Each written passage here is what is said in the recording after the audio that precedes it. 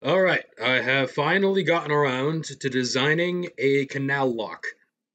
It works, I think, and it took way too much time for me to make this. But observe the following. Here's a lever. You want to get in? You can get in. You want to get up? You have to turn around the boat. You have to be a little careful about not getting your boat caught on these ladders. It's kind of stupid, but it's the best I can do. And then this happens. And then you're on your way. If you're coming back the other direction, you can do the same thing, but with this lever.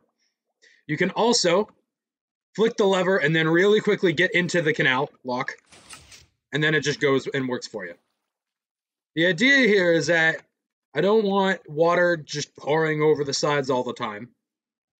So I have these pistons here which block off the top canal when the bottom is open, and these pistons here which block off the bottom canal when the top is open. Now, because this block is always full of water, I don't need pistons for right here, because I don't really need to cut that off for any reason. But if you flick the switch, it fills with water, and also it shoves in a bunch of soul sand. Now, what the soul sand does is it creates bubbles which elevate your boat from being in the water to being above the water. Without the soul sand, the boat would remain at the bottom of the canal and you would have just sunk your boat. What these ladders do at the top here is it prevents the boat from rocking violently once you've reached the top. If, for example, you had a condition where you had your boat and the ladders were not here, it would work, but then this would happen. And that's just annoying. So I have the ladders there to basically prevent any funny business. And that's basically that, yeah. Now, I wanted to make sure that at ground level, supposing this was all blocked off and you didn't see anything down there, it wouldn't actually take up all that much room. All of the logic is below, like, theoretically, this canal down here, this is ground level. So this canal would be at, well, roughly, where the ground would be. So the grass would be up here, and then this would be the ground. So down here is 2 blocks below the ground. And everything really kind of gets shoved into this area down here.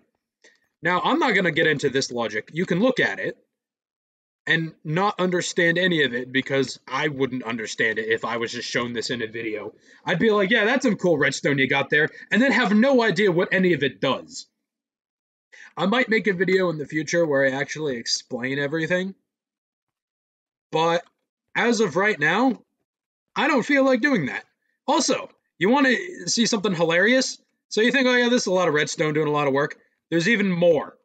There's this circuit down here. And if you're wondering what this does, this is in charge of taking the 2 completely different levers and making sure that if they're both on, the resulting signal is actually off. This is a XOR gate. And it makes sure that if both of the inputs are on, that the resulting signal is off.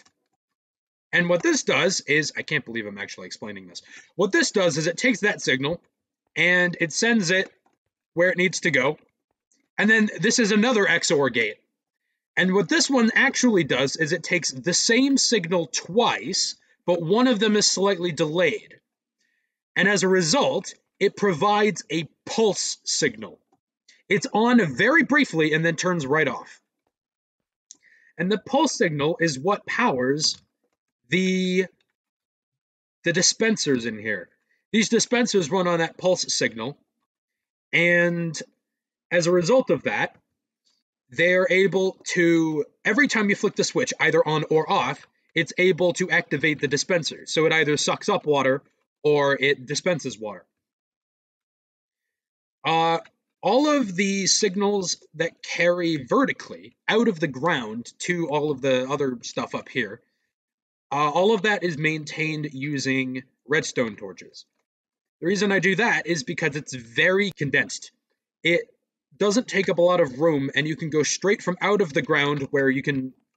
Basically, once you're in the ground, you have as much room as you need because you don't see any of it. And then all of this stuff can be put into relatively small building-like structures, which you can cover over if you want to. The hardest thing to cover over would be this redstone circuitry here connecting to the levers, but I think I can live with that for my purposes. This is an adaptation of another Canal video. If I'm uploading this video that I'm making right now to YouTube, I will link that into the description. And that's how I got the idea of using both ladders and using soul sand. So thank you to that video. I'm not entirely sure that they used it in the same way I'm using it, but I don't really care because this works, and that's all I really care about. As you can see, there's a bunch of failed projects of trying to do the same thing. Yeah, I might do a building tutorial, but yeah, thank you for watching this. I have no idea where I'm going to upload this video. It's too long for Twitter, so I guess, yeah, I'll just put it on my second channel. As a small addendum, I'm pretty sure I'm one of the few people who play Minecraft who actually care about canals. But if you care about canals and you like getting stuff from point A to point B with canals, and not with stupid, idiotic minecarts, which suck and are horrible, then leave a like. Have a good day.